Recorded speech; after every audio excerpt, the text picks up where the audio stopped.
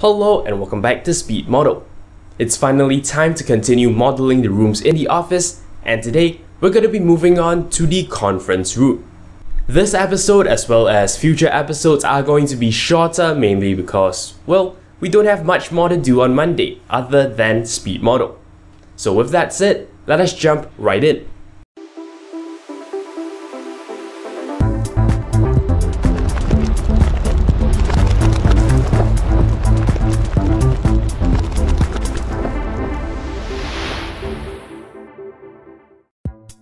It's finally time to start work on the conference room. Just to make life a little easier for me, I moved the lights out of the way so I had a clear space to work in. I also noticed and fixed a hole in the wall before beginning. Then I line up a whole bunch of seated scale figures. We can create a long table around these people. To do that, I start with a cube and flatten it out to create the surface of the table, beveling it slightly to give it a more rounded edge. Then I slice up the table along the center and at the sides, extruding those areas down to form the legs of the table. I proceed to grab a chair from the cubicle room and line them up by the table, arranging them in a realistic, used pattern. Then I took another look and realized that I'd only copied the backrest of the chair.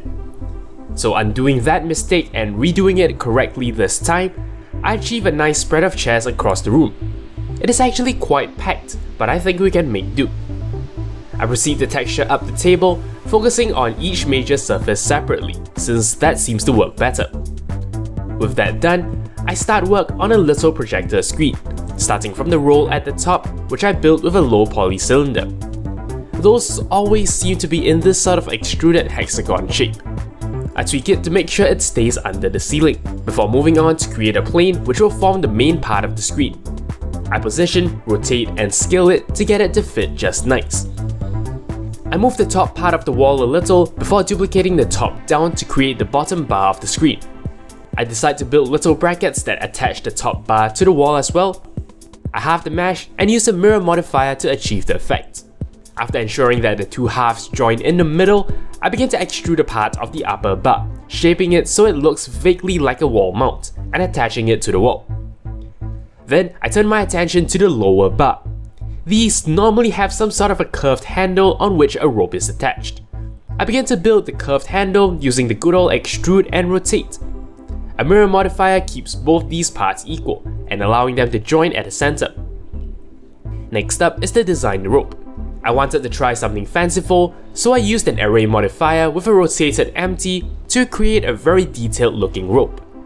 After spending some time to get the look right, I realized that this has added a lot of geometric complexity to the scene, so unfortunately, despite its good looks, it had to go. In its place, I create a simple torus and cylinder combination, which appears like a rope wound around the handle. With that done, I turn my attention to creating a projector. I begin by extruding a cylinder, which will form the base of the projector.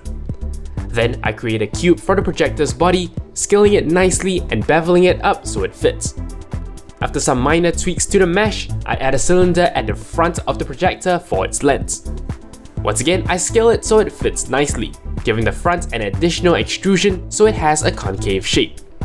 Zooming out, I realized that the scale of the projector was a little off, so I quickly fixed that.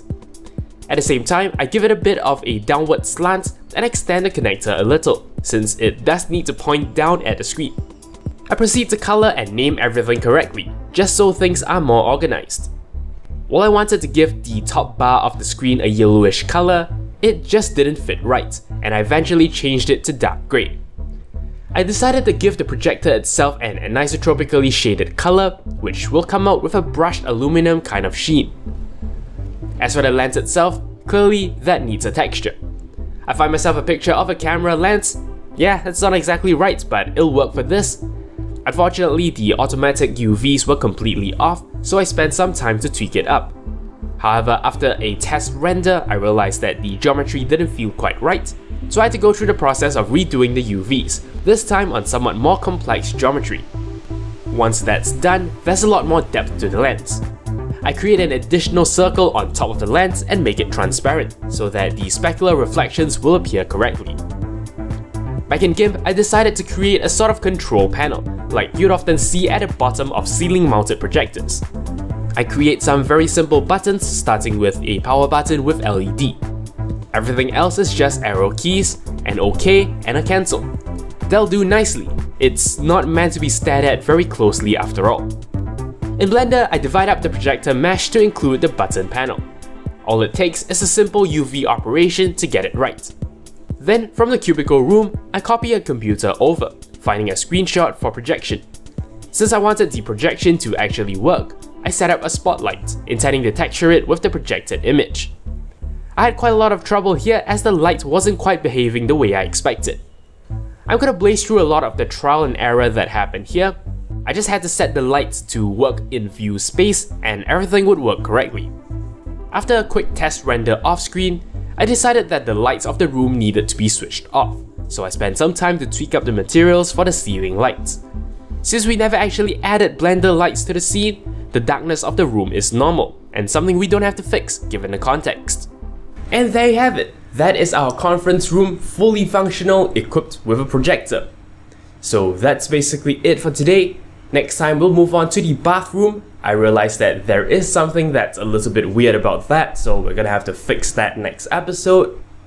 Once we're done with that, we're basically done with the entire project. So yeah, I hope you're looking forward to the conclusion of this project as much as I am. But that's it for today. Thank you very much for watching, and until next time, you're watching 0612 TV. Thank you very much for watching. If you liked this video, consider checking out the rest of my work on my channel. Alternatively, you may be interested in the last season of Speed Model.